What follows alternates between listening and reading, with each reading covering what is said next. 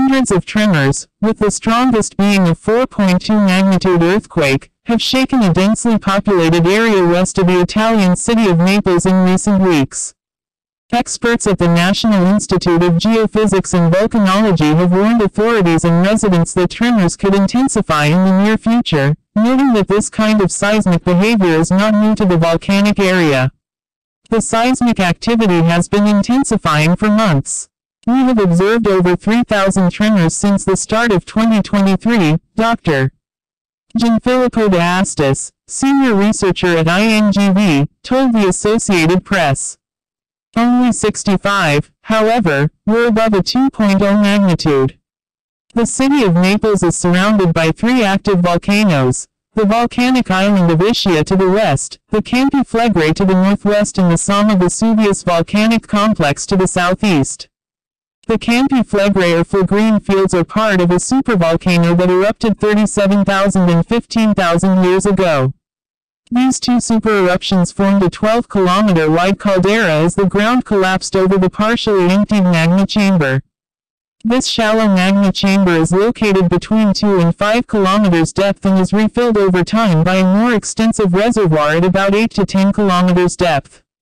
In more recent times there have been 56 smaller volcanic eruptions, with the last happening in 1538.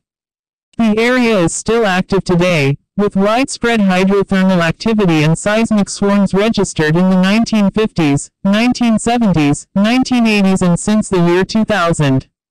The ground also slowly rises up and sinks down again, a process known as bradycism, every few decades.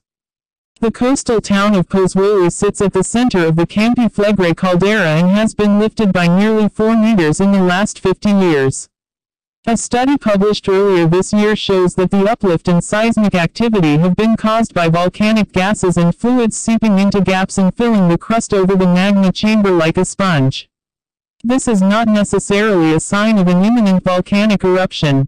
A very similar effect is happening at Yellowstone, but no major eruptions have occurred here in the past 70,000 years.